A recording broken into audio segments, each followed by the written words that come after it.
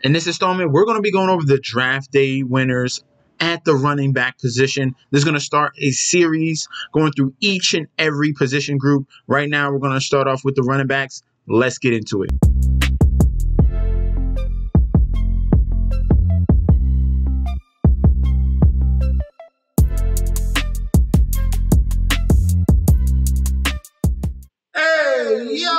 Welcome back to the channel. It's your boy Chef D, and I'm here to give you the winning ingredients for your draft day winners of the running back position.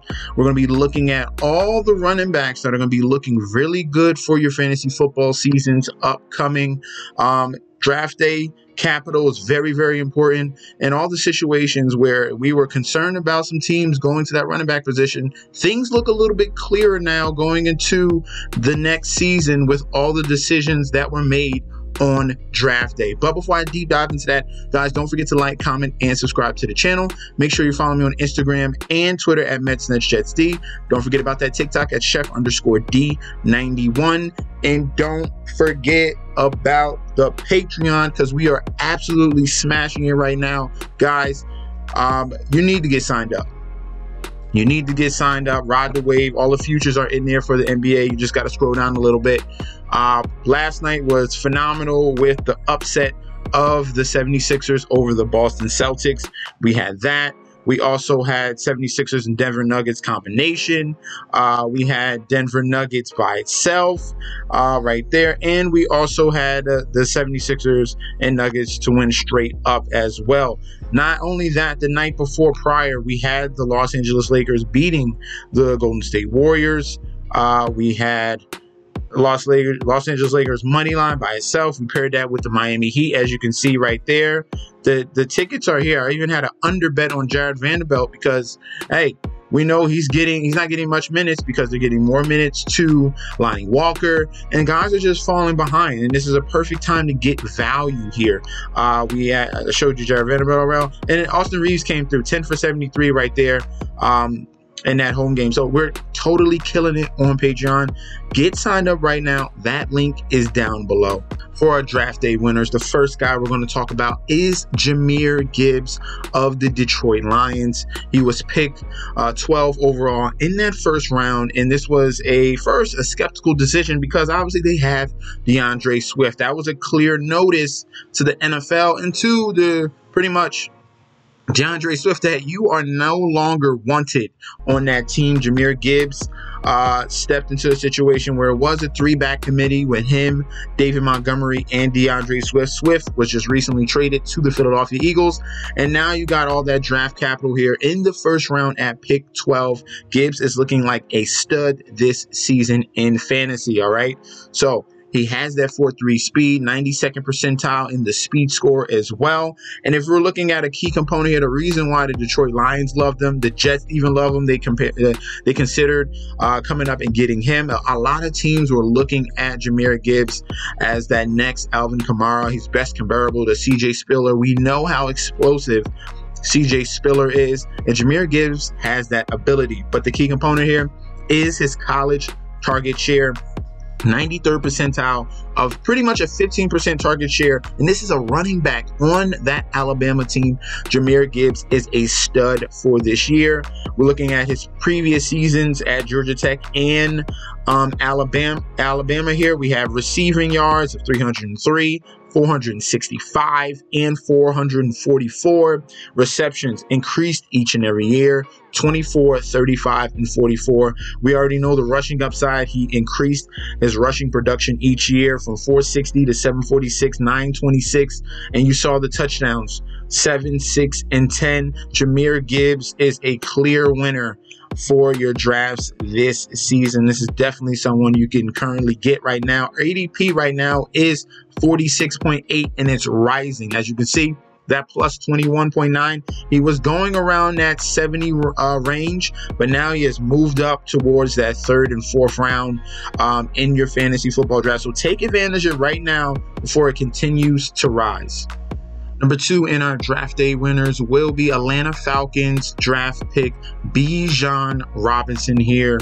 This man out of Texas. This was a perfect location. This guy always has been one of the go-to running backs that was going to go first off the board. He did at pick number 8 to the Atlanta Falcons and Arthur Smith. We understand the connection of Arthur Smith to the running back Derrick Henry. He loves his lead alpha back, and he got him in Bijan Robinson. There was no way he was going to pass up this opportunity, and that's why his current ADP is 12.4. It has risen 6.11 spots. It was around that 18, 19, 20 range, and now he's creeping up on that first round. By the time we get to draft day season in the summer, he's going to be going in the first round pretty high. Okay, best comparable to Marshawn Lynch. That was a very nice comparison, but this guy has the speed and pass catching ability combination all in one. And look at the last 2 seasons with Texas. Absolutely outstanding. 1,500 yards rushing, 20 touchdowns in 2022. Chipped in with the receiving production, 314 yards, 19 receptions as well. The previous season, 2021, came through with another 1,000-yard rushing year, 15 touchdowns, and chipped in with about 26 receptions, 295 receiving yards. So Bijan Robinson is a stud in that Arthur Smith mold there. He's going to be worth his draft capital because they need to build around Desmond Ridder, and there's nothing better other than a wide receiver that can help Desmond Ridder with besides a running back that is going to get you in situations where it's going to be 3rd and short and 3rd and manageable, and that's going to help succeed this Atlanta Falcons offense and the ability of Desmond Ridder, okay, at the quarterback position. They're all in on him, and now, as you can see, they're all in on Bijan Robinson. Selection number 3, we have Roschon Johnson out of Texas. This is the backup to Bijan Robinson, and he was a great complement to what Bijan Robinson provided on the field. And now he has an opportunity with the Chicago Bears to become that #1 running back. He's a great winner of that draft day here, going over to the Chicago Bears, who's more of a run-first team anyway, since they do have their quarterback in Justin Fields. And Roschon Johnson has the size, 6 feet, 220 pounds. Nice little speed and power combination we got here. Got a little bit of better draft capital out of the whole running back group here. Early in the 4th round, they went and got Roschon Johnson. That was a big sign there. In this backfield, currently, if we're looking at the depth chart of the Chicago Bears, they do have D'Onta Foreman, who's only getting paid $1.5 million. So there is no strings attached there pretty much with D'Onta Foreman. And then Khalil Herbert, who's very cute. We do like him. We liked him last year.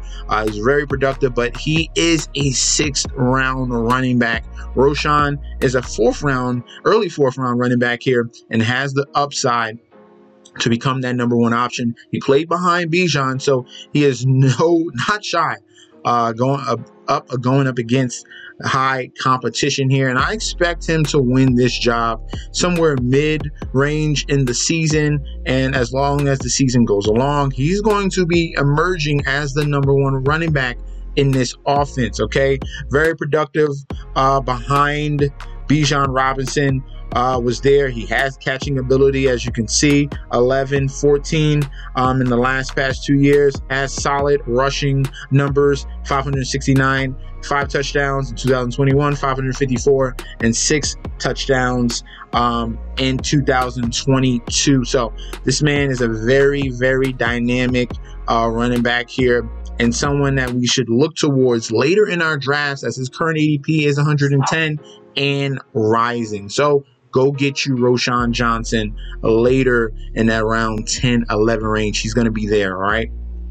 Our number 4 selection will be J.K. Dobbins, all right? In 2021, he experienced a knee injury, and that's why, obviously, he did not play. And a lot of guys were down on J.K. Dobbins in 2022. That's why he was RB57. But he finished the season very strong, looking like his old self from that 2020 season where he got drafted in the 2nd round at pick 23. All right, this guy has great measurables and metrics: 99th percentile 40-yard dash, 96th percentile speed score. He has like the Ray Rice type of feel there, where he has a very small in stature but has very good power and speed combination.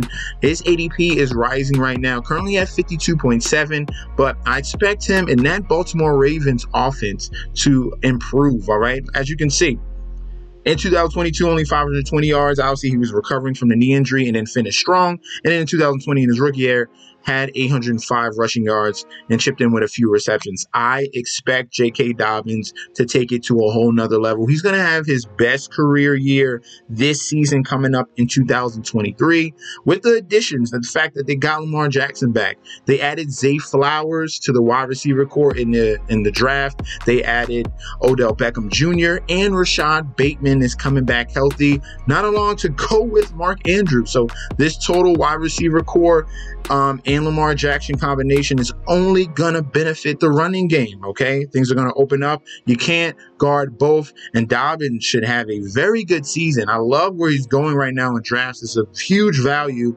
Go get you J.K. Dobbins this season in best ball and in fantasy football drafts. Our fifth guy will be Joe Mixon of the Cincinnati Bengals. A lot of concerns here that Joe Mixon was going to get cut during free agency, and now it came up to the draft. Would the Cincinnati Bengals draft a running back with high draft capital to compete with Joe Mixon and possibly supplant him? But they did not, okay?